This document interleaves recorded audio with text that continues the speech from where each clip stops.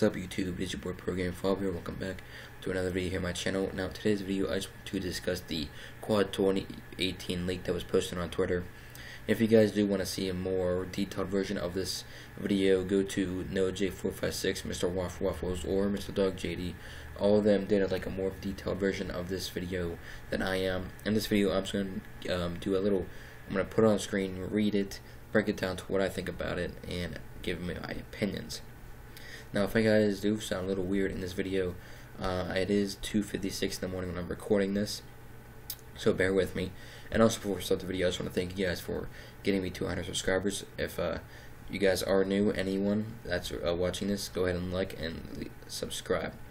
Now, there should be a tweet popping up on the screen right about now from Marcus Sellers on Twitter.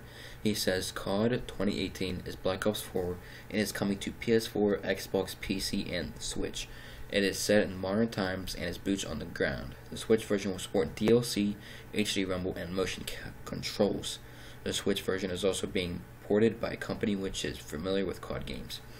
Alright, that's what he said. Now, I'm going to break it down in the best way I can. He said COD 18 is Black Ops 4, which we kind of thought it was being. I want to point out, none of this is confirmed. It's not confirmed yet. It's not confirmed by Trek or anything. It's just this guy said it. We don't know if he is he has an inside source or what, but he is a good known leaker, not for like COD games, but for other stuff.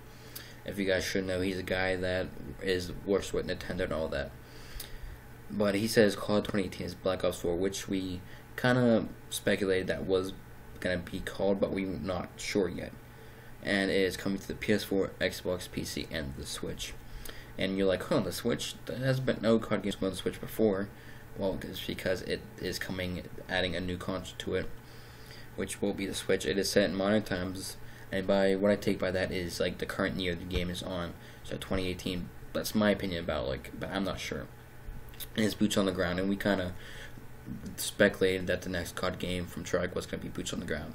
The Switch version will support DLC, HD Rumble, motion capture, meaning every DLC that comes out for Black Ops 4 will be able to be played on Switch. And I'm pretty sure HD Rumble and motion controls mean like the movement of the characters and everything.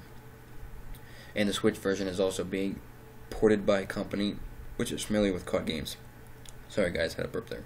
What I'm taking from that is the people that are helping bring it to Switch are familiar with creating COD games.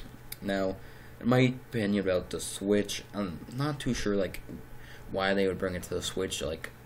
Keep it on the three main next-gen consoles, meaning PS4, Xbox, and PC, unless they're going to do something like they did on Xbox with the 360 for the Blu-ray 3, like shitty graphics and everything, but I don't think they're going to do that since it says it will be DLC supported.